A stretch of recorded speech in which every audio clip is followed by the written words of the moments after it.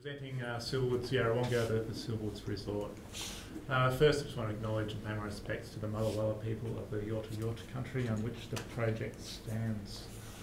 So this project, just to encompass the key drivers of this, that building community, a very diverse range of people are expected to use this, and it's really as a facility for locals, visitors and residents of the development.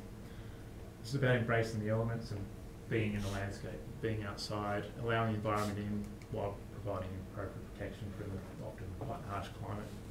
And it's about building more with less. So it's a 4.5-star Sebel branded hotel, so quite high quality aspirations, but the budget didn't necessarily match this, which also created a few challenges, but the results come up pretty well. So 3 hours approximately from Melbourne, in between Shepparton and Albury Wodonga, so clearly regional. Yarrawonga, historically a very small town on the Murray River, in the 1930s was dammed, created Lake Mulwala, became a real lifestyle destination, so very popular with water sports, fishing and the like. That's the main draw card for tourists, and golf. There's a long history of significant golf in the region. So to get to the point, so the point is our site. About 5 k's drive from the town centre of Yarrawonga itself, and about 4 kilometres to walk along the foreshore. So we created a foreshore walk, and part of the project was extending that foreshore to connect the site, and that'll continue around the rest of the lake. On the border with New South Wales, you can see the remnant pathway of the Murray River before the lake was created, so that explains the wiggly line there. So the site itself was formerly historically agricultural land, not really any remnant landscape from pre-colonisation here, completely laser levelled. So the overall precinct is the Silverwoods master plan. Our site is the point at the end, so it really is the culmination of the community focus for this master plan. So there's a housing lot development that weaves its way around the Blackpool Golf Course. It contains a mix of different housing types, including some townhouse style, some seniors living, and the point obviously that was earmarked for a resort.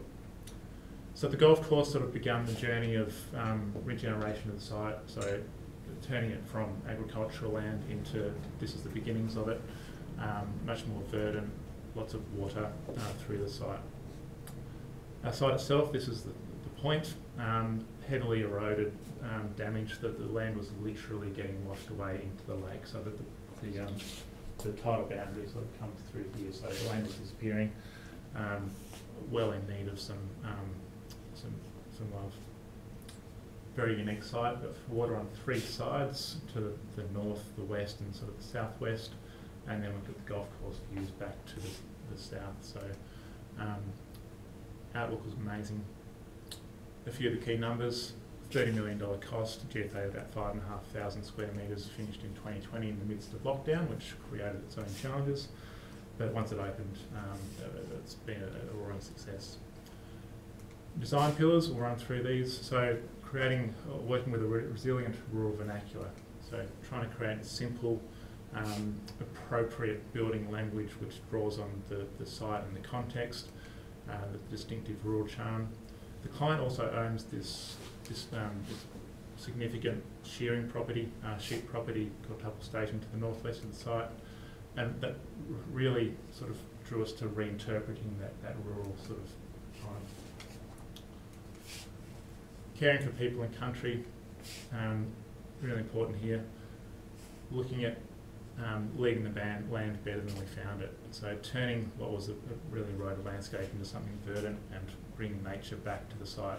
All the water is runoff is fed through the filtration ponds right throughout the golf course and fed back into the lake in a pristine, clean state. Caring for people, the obvious, we've got spa treatment rooms here, but the constant connection to the outdoors, so always being able to have that outlook and enabling people to be immersed in the outdoors, and obviously you've got the local produce here on the table here that really grounds it with the place. The materiality, I was looking at both the master plan, using materials that were relatable and domestic, appropriate for domestic scale, so the housing around the site uses bricks and timber as well, but using honest and robust materials. Red gum is a very undervalued Tasmanian Australian hardwood.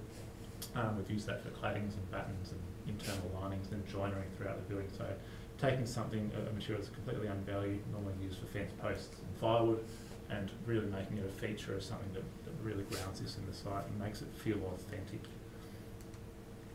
The roof form,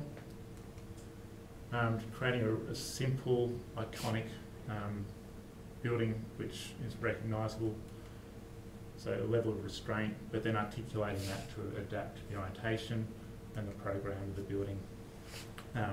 Extensive areas of shade and shelter, so I've got over 2,000 square metres of covered outdoor space on this project, which really enables that outdoor living and also gives that environmental and sustainability protection, reducing energy on the building for air conditioning. 214 kilowatt solar array, so extensive solar panels, and then on the flip side of that, conserving energy. So hotel rooms where you can actually open the windows and turn on ceiling fans and turn off the air conditioner. There's not many hotels I know of that can do that at this quality. The expression of program. So this is the site plan. Buildings are really pushed out to the edge to take full advantage of the views and the site. References to a rural homestead with a collection of buildings which are connected with walkways and covered walkways. We kept this car parking off of the best part of the site, so it was really important to prioritise pedestrianisation and allow for alternative modes of transport. So you can park a boat on the boardwalk. Golf buggies, most of the residents of the Silverwoods are golf players and they have their own golf buggies, so they can drive the golf buggy to the site rather than getting in their car.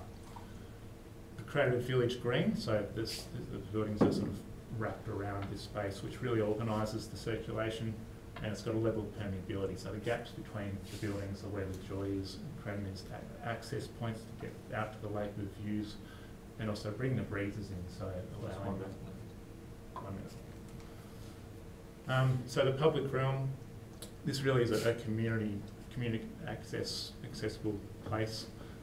It's a destination for people to come and access the waterfront. So the creation of this boardwalk as part of the project really allows people to come and use the waterfront, go fishing, park their boats and the like. The landscaping is completely integrated, so the golf course architects were used for the resort as well, so that gives a seamless connection back to the golf course.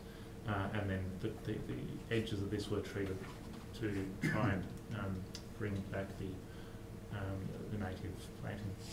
Quickly around the building, we've got the public part of the project. We've got our arrival sequence, we've got the lounge spaces and our food and beverage offerings with the bar and the bistro and the deck. This is where people come together. This is the sort of the community part of it.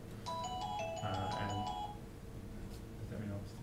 Finish your sentence. Functions, events, pool, spa, wellness, and the accommodation itself. So 63 rooms, there's another 53 to come in stage 2 of the development. And the golf pro shop is the first part of the project, which